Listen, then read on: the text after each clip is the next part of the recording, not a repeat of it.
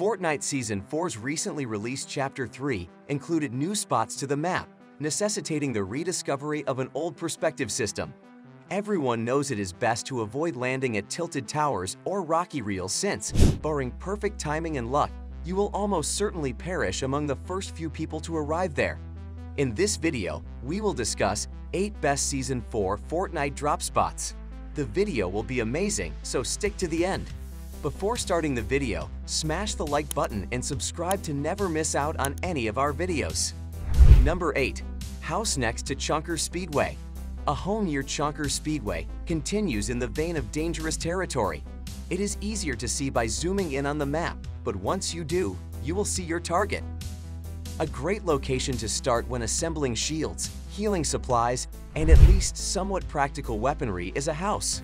Additionally, since the speedway is immediately nearby, you may quickly go there and make your getaway there in a car after. When playing on zero builds, there is also some coverage and many walls you may use to hide. Although it isn't the safest landing spot, it has advantages.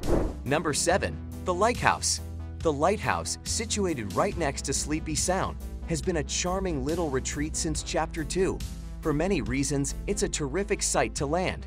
A sniper or DMR can take aim from the lighthouse's top perch. A large area containing chests, guns, shields, and other items is on one side of the lighthouse, while a zipline is on the opposite side in case things start to go south. You might also be among the first to land because the warbust is once more perched on the opposite side of the map, depending on which side it arrives from. Number 6. The Rave Cave. Although it will never be possible to duplicate the sensation of arriving at the Rave Cave for the first time, you can still take advantage of the structure to give yourself a significant edge in the game's later phases. Knowing the cave's layout, entrances, where treasures frequently appear, where any NPCs might be, and all of the finest hiding spots can help you make the most of this. Players don't frequently drop at this spot anymore because the initial excitement surrounding the cave has subsided, providing you with the ideal opportunity to drop there yourself. Number 5. Lustrous Lagoon. Even if going to Lustrous Lagoon initially seems like a bad idea, it can give you a significant advantage if you're lucky. If you can think of it, it's here, whatever you want. In addition, there is a fair amount of cover provided by the nearby river and the steep cliffs, which can be used for hiding. Even though the lagoon is crowded, you should still go there later in the game, even if you decide to land somewhere else. Number 4. Edge of the map near Greasy Grove. Surprise! Another map landmark is present. This time, one is close to Greasy Grove.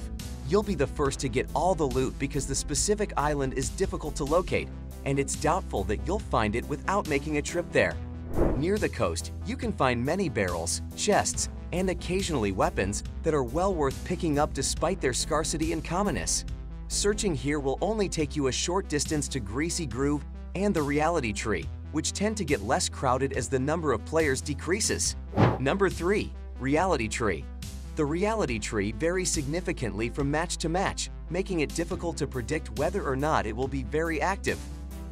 You might land in this spot 5 times in a row, with hardly anybody else landing, yet the next game, you might get knocked down by a group of 5 players. Landing here is usually risky, but you have room to move around and conceal, thanks to the vastness of the area and the high trees. There are always a lot of chests here, so you'll also find some great loot. Number 2. Bridge next to Shifty Shafts. The whiplash that typically spawns there is this landing spot's most prominent feature. Once you've finished plundering, you'll want a getaway vehicle. Start at the bottom and make your way to the top since chests, slurp barrels, guns, and ammunition will be scattered along the bridge. If you hear another player approaching, you might crouch down inside the bridge and prepare your weapon. You'll benefit from being able to move invisibly because it's tough to tell if somebody is already there. Additionally, you have easy access to the neighboring landmarks and a reliable escape strategy because the bridge is just above the river. Number 1. Structures near Fort Jonesy. There is an absurd amount of stuff and excellent cover around Fort Jonesy. It is the perfect site to land because it is tucked away, surrounded by dense foliage, and is close to 2 enormous landmarks. Because this particular portion of the map appears to be empty, everyone else who lands there will go closer to those 2 landmarks.